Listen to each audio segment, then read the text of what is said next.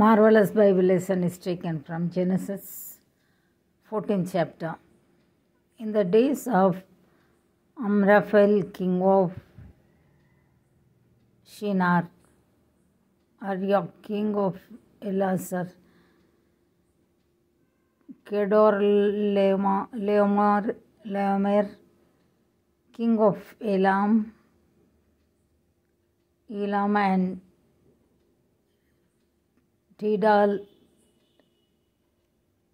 king of Goim. These kings made war with Bera, king of Sodom, Birsha, king of Gomorrah,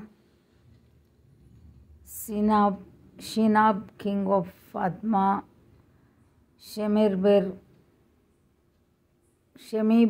king of Zeboim, and the king of Bela, that is Zoar, and all these joined forces in the valley of Siddim, that is the Salt Sea.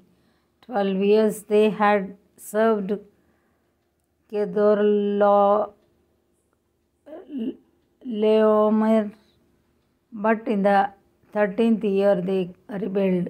In the 14th year, Kedorlaomer and the kings who were with him came and defeated the Rephaim in Ashtaroth, Karnaim,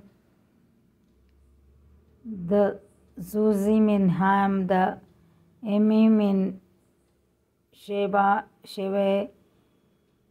Kiriathaim, and the Horites in their hill country of Seir, as far as Elparan on the border of the wilderness. Then they turned back and came to En-Mishpat, that is Kadesh, and defeated all the country of the Amalekites, and also the Amorites who were dwelling in Hazazon Tamar. Then the king of Sodom, the king of Gomorrah, the king of Admah, the king of Zeboim, and the king of Bela, that is Zoar, went out, and they joined battle in the valley of Siddim with Kedorlaomer, king of Elam, Tidal, king of Goim, Amraphel, king of Shinar, and Arioch, king of Elazar, 4 kings against 5. Now the valley of Siddim was full of bitumen pits, and as the kings of Sodom and Gomorrah fled, some fell into them, and the rest fled to the hill country.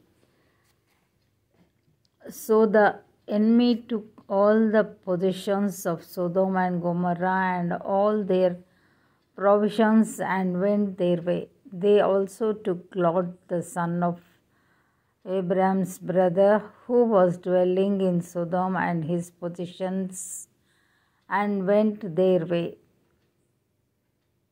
Then one who had escaped came and told Abraham the Hebrew, who was living by the oaks of Mamre, the Amorite, brother of Eshcol and of Aner. These were allies of Abraham. When Abraham heard that his kinsman had been taken captive, he led forth his trained men born in his house, 318 of them, and went in pursuit as far as Dan. And he divided his forces against them by night. he and his servants, and defeated them and pursued them to Hobah, north of Damascus. Then he brought back all the possessions and also brought back his kinsman Lot with his possessions and the women and the people. After his return from the defeat of Kedorlaomer,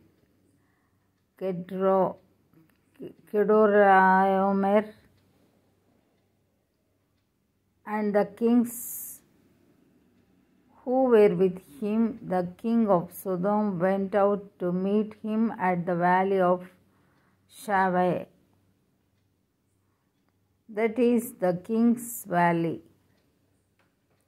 And Melchizedek, king of Salem, brought out bread and wine.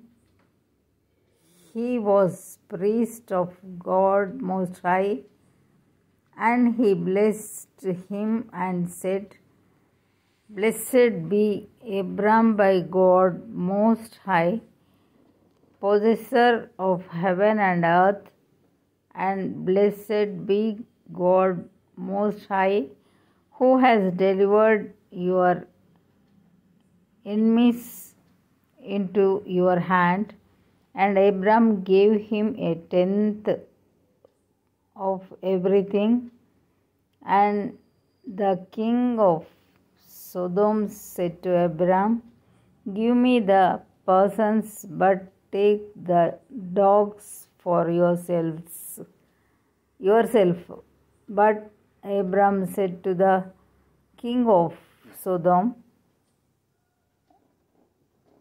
I have lifted my hand to the Lord God Most High, possessor of heaven and earth, that I would not take a thread or a sandal strap or anything that is yours,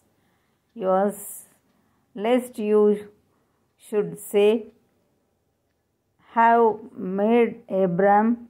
have made Abram rich.